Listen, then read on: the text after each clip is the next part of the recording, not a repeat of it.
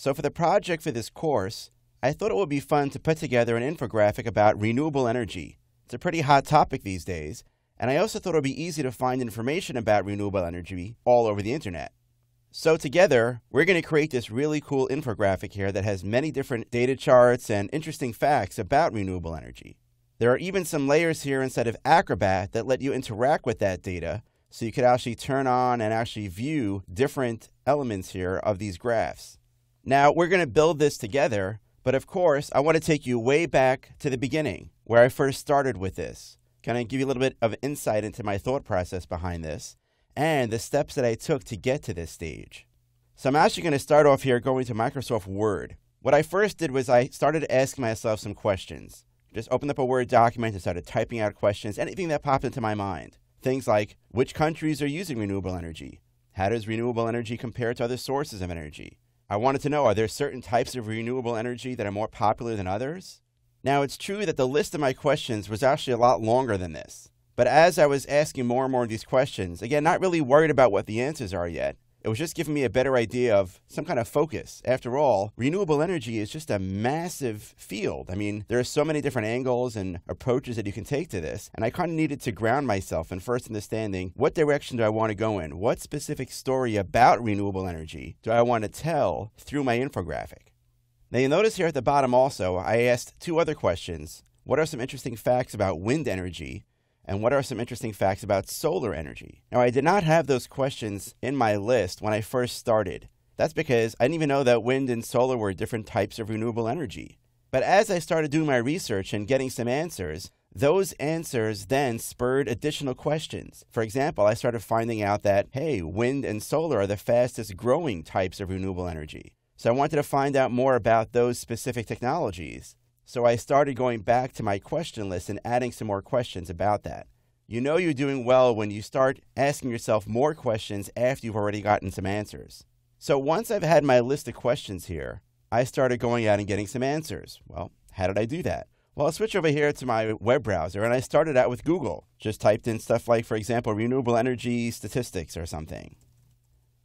And you get some information here, and you can start to kind of dig through these different articles. There's an organization called the IEA, which has information about renewable energy. And I've also found that many of the world's largest energy companies also publish lots of information. For example, I have some information here from BP. And I've also found out that many governments also publish information about renewable energy. For example, I discovered that there's an organization called the NREL, or the National Renewable Energy Laboratory, which publishes a tremendous amount of data about renewable energy. They have many reports and many additional resources available online where I could find more information about renewable energy and about specific types of renewable energy. I found a lot of great information at energy.gov. I was able to download some reports and again, find lots of useful data about the infographic that I was trying to create. And like I said before, I was also able to go to some of the larger energy companies of the world, like ExxonMobil, for example. And in their energy and technology section, they actually have an outlook for energy and predictions about what's going to happen with energy moving forward. These are all reports that you can download for free, and you could use these reports and this additional information to start getting answers to the questions that you've already started asking. So let's go back to Microsoft Word for a second here. And I have another document here called Answers. This is where I started taking information that I've learned and bringing them into this document. So for example, which countries are using renewable energy? Well, I found this chart in one of the different reports that I was able to download, and I simply took a screenshot of it and just dumped it into Microsoft Word. And again, that's all I'm really trying to do. I'm trying to bring as much information that I find and just bring it into context by saying, hey, that answers the question that I had already asked. How does renewable energy compare to other energy sources? I found this great chart in one of the reports that just spoke about the breakdown. In fact, when I looked at this, I'm like, wow, that's a really interesting data point.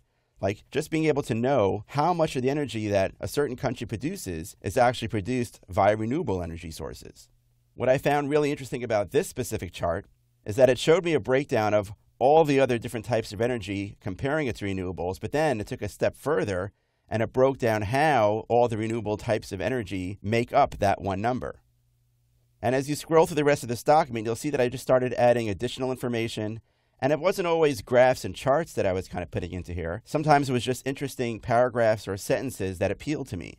For example, When I saw this information here about what the most popular kinds of renewable energy are, I realized that solar and wind are far more popular than the others, and they're growing the most, so I tried to dig a little bit deeper and to find out more about these specific types of energy.